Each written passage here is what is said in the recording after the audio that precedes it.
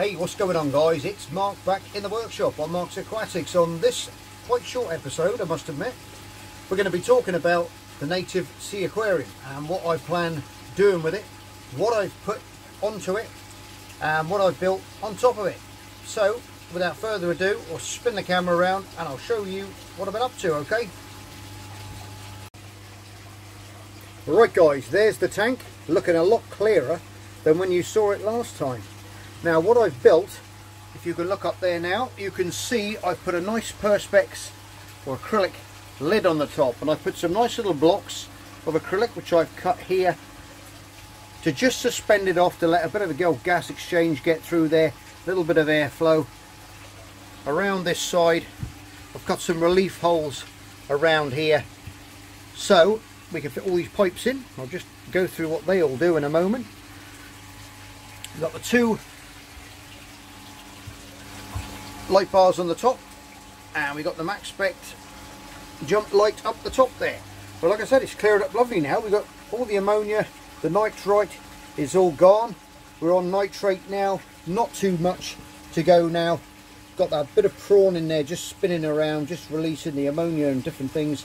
Is going to be attacking that, keeping that cycle going. And I'm really excited to get down the beach the weekend because restrictions have lifted and we can go mucking about again. So really happy to be going out. It's been driving me absolutely bananas in this shed. I've got cabin fever, starting to twitch in one eye and all that going on. Not very good at all.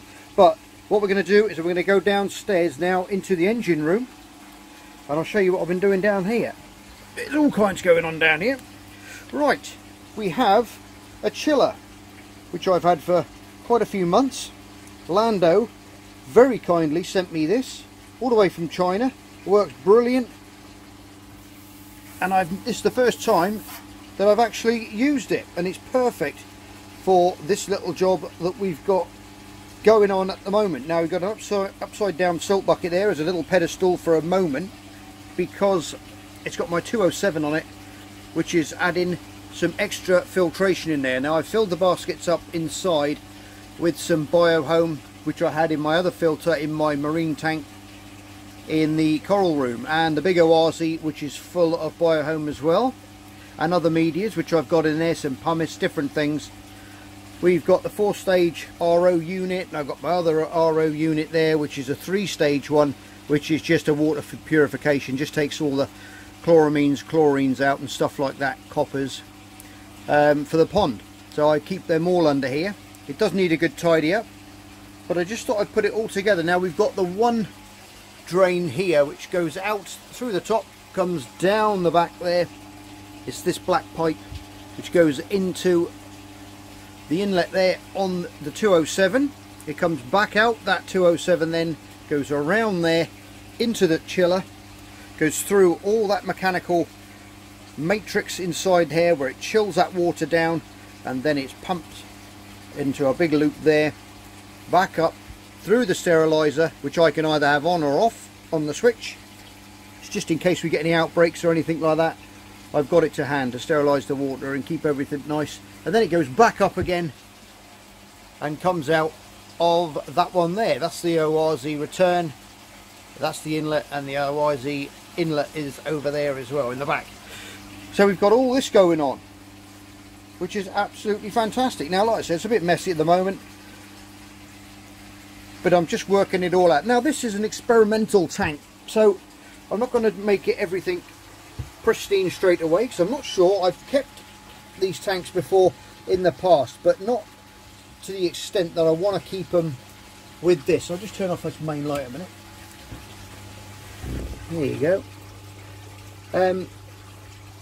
Yeah, it's just an experimental tank, this one, so you can have a go at it as well, and you can follow along, and I can do my best to help you guys with the knowledge that I've gained over the years. Now with seaweeds, they're annual, and they take, you know, it's like they're just like plants in your garden. You know, the seeds in the water, they're everywhere in the plankton and everything flowing around, and it will just settle on the rocks and the weeds will start growing, or there'll be little bits of rock weed left on the rocks. And as we get more daylight hours and those days extend and the water warms up, those weeds are going to start growing. Now Summertime's the best time to get the weed. I want to get some rainbow rack in here if I can. I've got such good lighting in here now that hopefully that's going to stabilise that.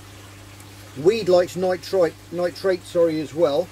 So we're going to put a lot. It's going to be quite a heavily fed tank, and just to get some nitrate in the water. Otherwise the weeds aren't going to grow, I've found. So you need nitrate for it to grow. As if you know, when you have got a reef aquarium, and guess what grows the best? You got it, weed.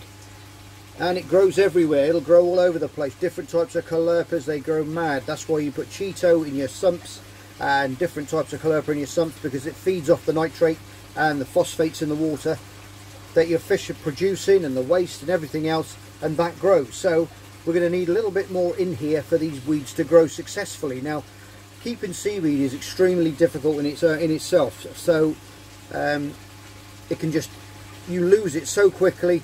But the chiller's going to be pretty good for this, and it's going to keep that water spot on the temperature that I want to keep it at.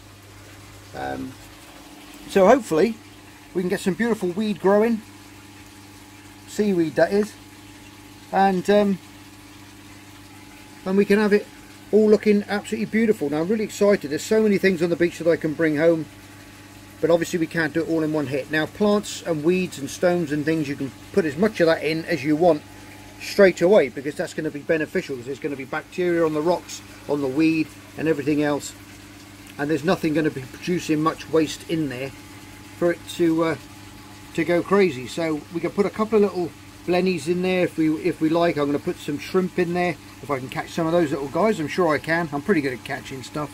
And I've just got a new net which is up here. Got a 4 metre long pole, so I can go reaching right down into big deep rock pools and things. I've got some waders, I've got all the kit, so we can get out there the weekend and really enjoy it. The wife's coming down as well, so she's going to be diving around in pools, trying to find things that we can bring back, and I'm really looking forward to it. Yes, all looking good. Right guys, I think I'm going to leave it there. It's only a very, very short one, just to show you before we go to the beach what it looked like before. Like I said, down here, what I've been up to down there. It's running great, very stable now, running at around 12 point, what are we now, 12.9. In fact, as soon as it gets to 13, that chiller will come on and it'll chill it back down again. But there you go, that's what it's all about so far. So I'll see you, well, the next time I see you, we'll be down on the beach looking for creatures and critters and all things in my favourite place in the world, on the beach, rock pooling.